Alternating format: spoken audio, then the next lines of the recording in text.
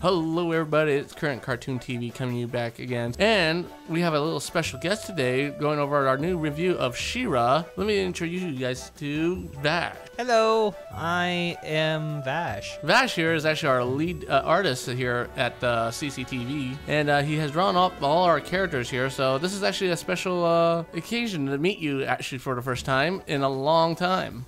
Oh yeah, I was about to say, I think the audience, if we have an audience of like a whole 12 people, have noticed maybe before. I'm actually the guy that did the 1 year anniversary video on your channel. It's up to 37 people now, but yeah. Oh, we're up to 37? Yeah. Gotta break even one day. It's a special occasion to actually do a review of the new Netflix reboot of the Filmation's She-Ra and the Power of Princesses. Yeah, and it's also the same studio that did Voltron. Oh yes, so DreamWorks. I'm excited. Yes, and we know how all Voltron is doing right now. Ah, man, it's sad it's over already. Yeah, but wait for that review. Maybe we'll do a little review on that. If you don't do the review, I'm going to do it. Oh yeah, definitely. So anyways, let's go ahead and get into this review.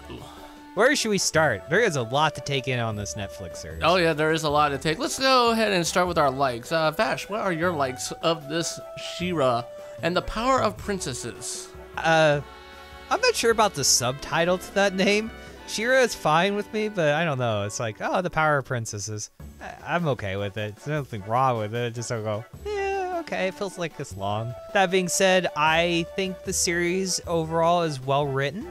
I think that's the best part for me, is that the characters all feel organic. The animation style is very bright and colorful. I like the art style. I think it's good. I can't think of too many negatives right at the top of my head.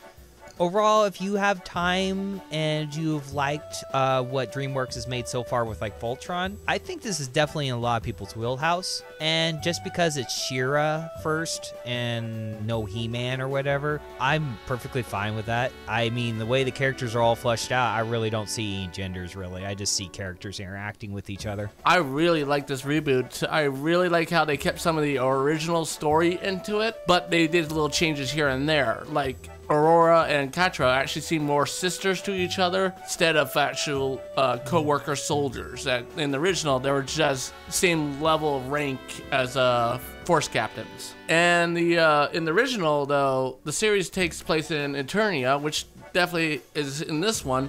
But this time, this was actually colonized by what they're called the First Ones. And She-Ra, the princess, is actually a substance of the First Ones having a warrior princess to protect them.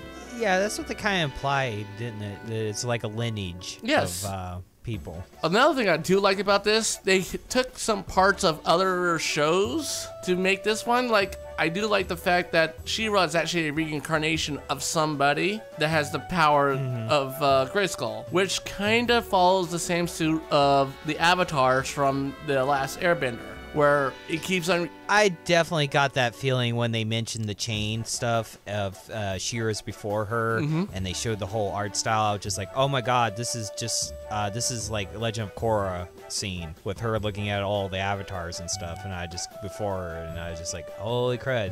It's definitely got that vibe. Yes, so you get that vibe out, and that really deepens the story a little bit more. It's changed from the original, but it's good and all this. Another part I like about each episode was the transformation scene of Aurora to She-Ra. For the honor of Grayskull.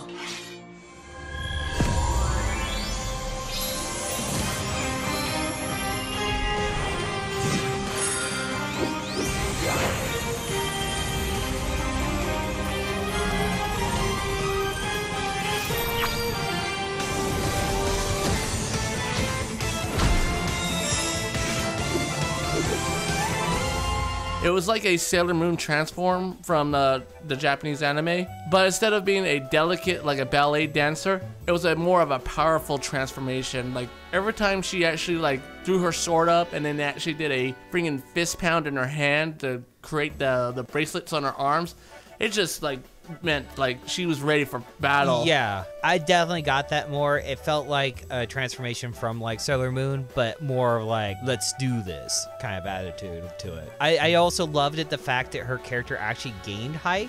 Yes. And even one of the characters made that as a joke, saying, Okay, I'm in. Really? Yeah, the Horde almost destroyed my home. I want to help fight them. Plus, your friend over there can turn into a like 8-foot-tall lady with a sword, and I want her on my side. I like you guys, but I like your friend better because she transforms into a 9-foot-tall Amazon woman. Yes. I just snickered when that scene popped up. Oh, yes. Sadly, though, it kept on getting shorter and shorter as the show kept on going. It became like a long, like 15 to 20 seconds down to 15 seconds to actually 10 seconds till the point where she just transforms on the run.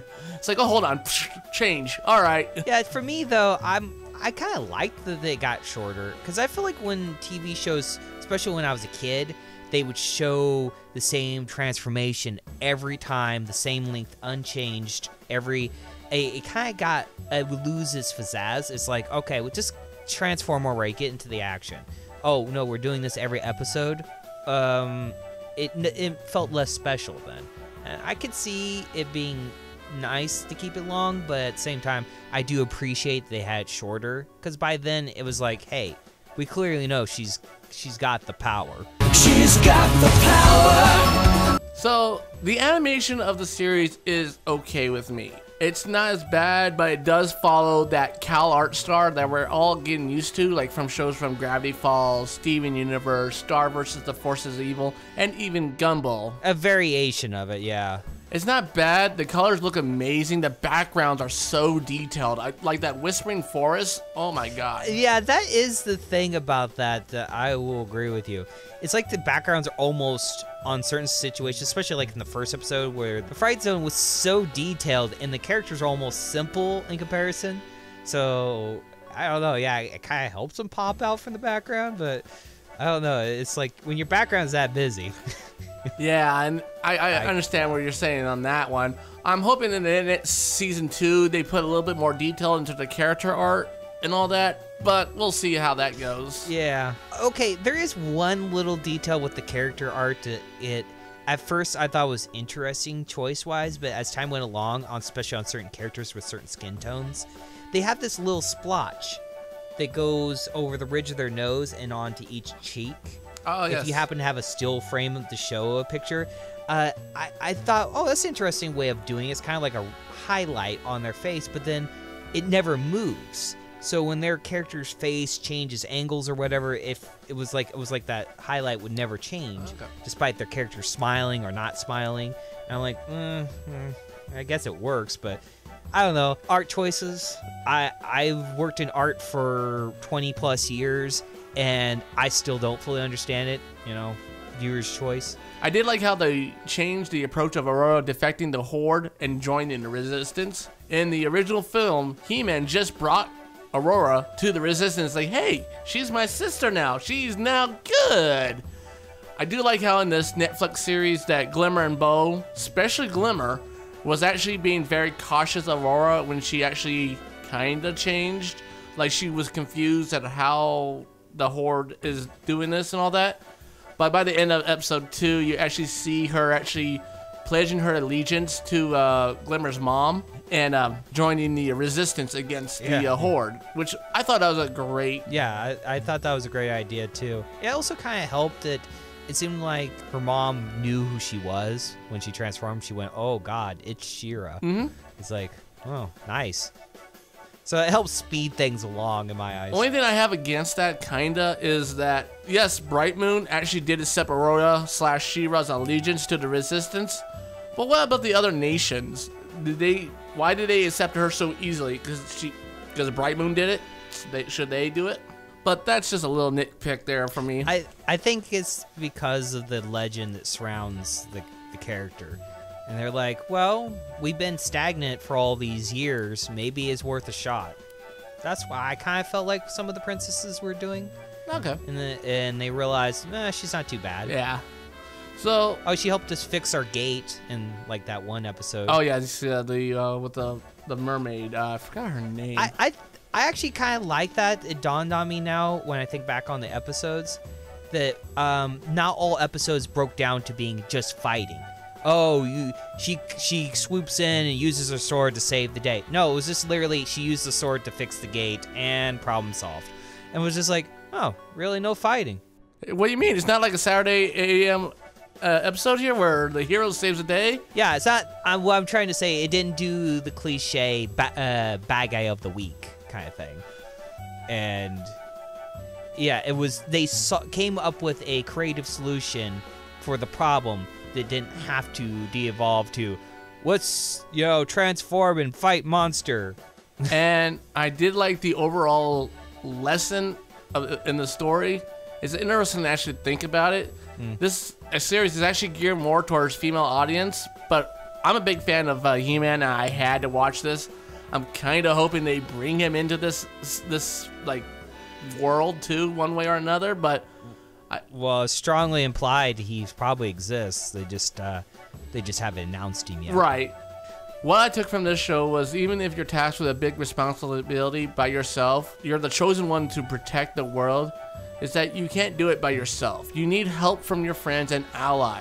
And that's what I took from this, because She-Ra is all powerful and all that, but this is probably why the lineages broke thousands of years ago, because it was always held onto one person, and that one person, Mira, couldn't take it anymore. And I do also like how the LGBT community is actually represented in this series in a great way. That even at the Princess Prom and the princesses at the end of the series were actually kind of like in a good couples.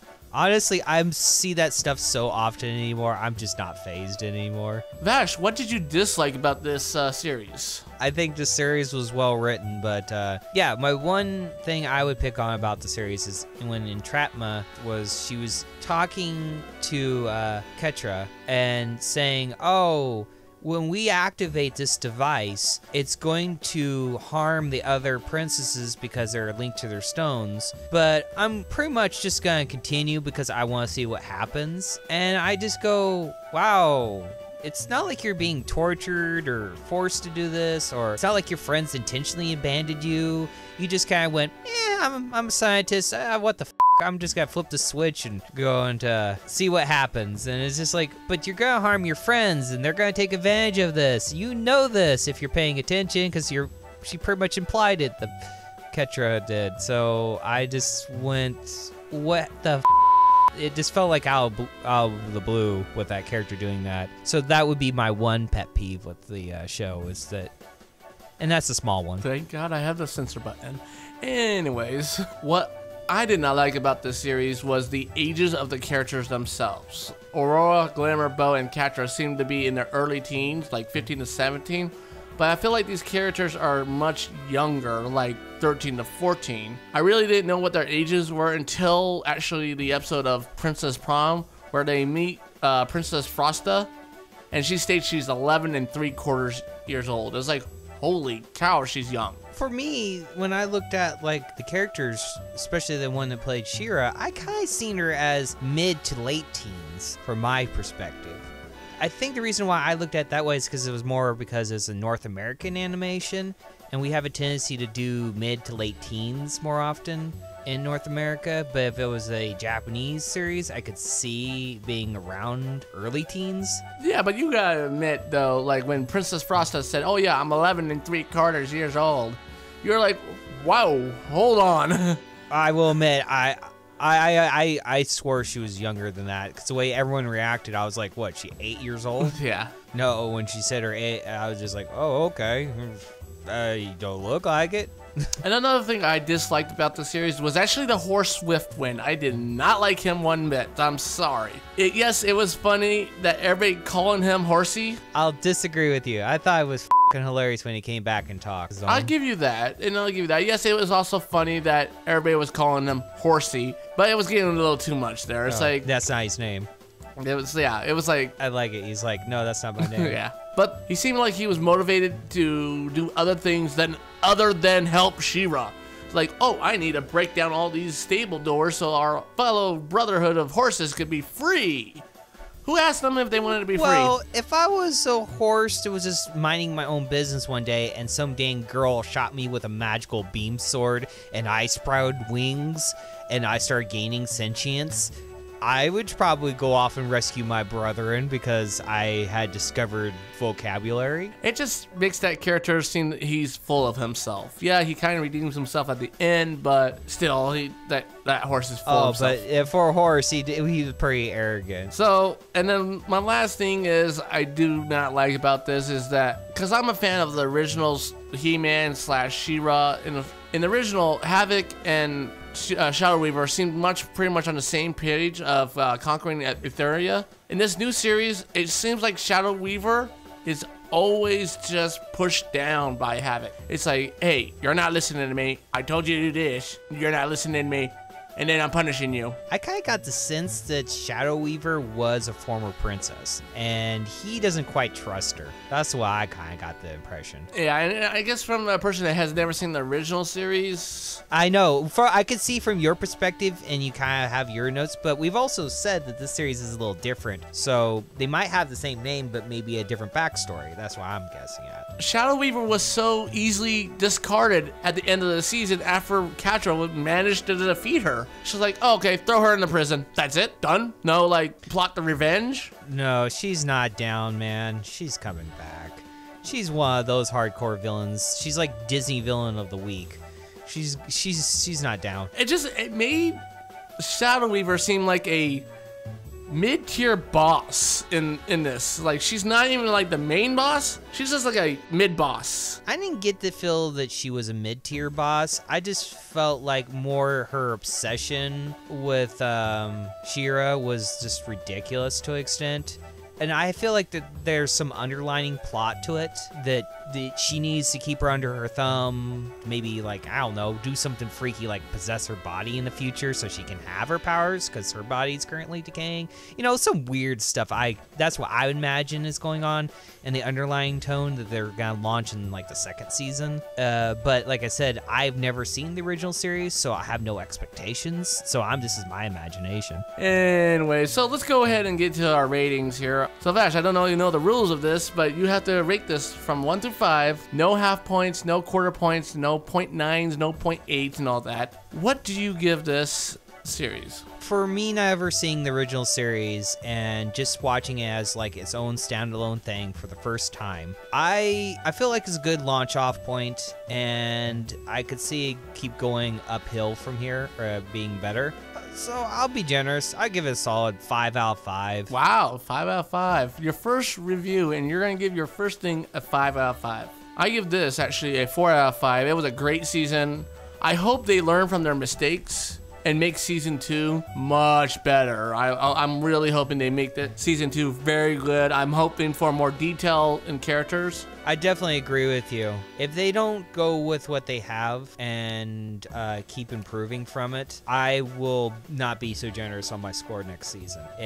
Because I feel like this is a good start, but if you don't keep it going, I will be down to like 3 out of 5 if they don't. Any final thoughts of the series you want to point out? I feel like they need to flesh out why the bad guys have certain motivations. What's with them? Why does Shadow Weaver really want She-Ra? What's up with, the stones? Where did that come from? Little things like that. But I feel like that'll be explained later on as needed. And I absolutely love this show.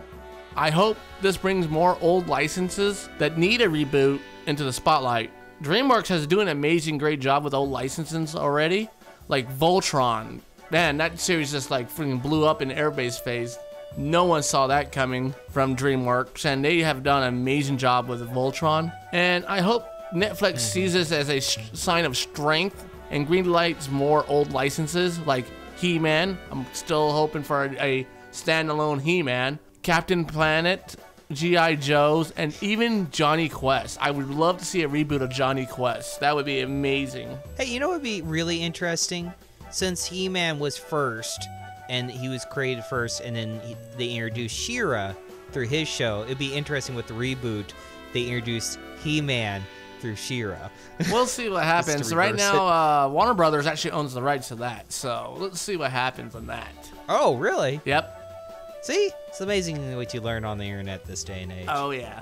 So Well, Vash, thank you for actually coming by these new studios here and actually doing a review of She-Ra with us. You have any like plugins you want to say out there? I do have a DeviantArt page with my name, DarkVash64High, and I have a personal YouTube channel. And if you want to see more of my latest artwork, pretty much stay tuned to this channel. Oh yes, and we'll have links below in the comment page here with his links and even our links to our Twitter page, our Facebook page, and even our Patreon page. Anyways, thank you guys for listening to us. Yeah, thanks for coming by.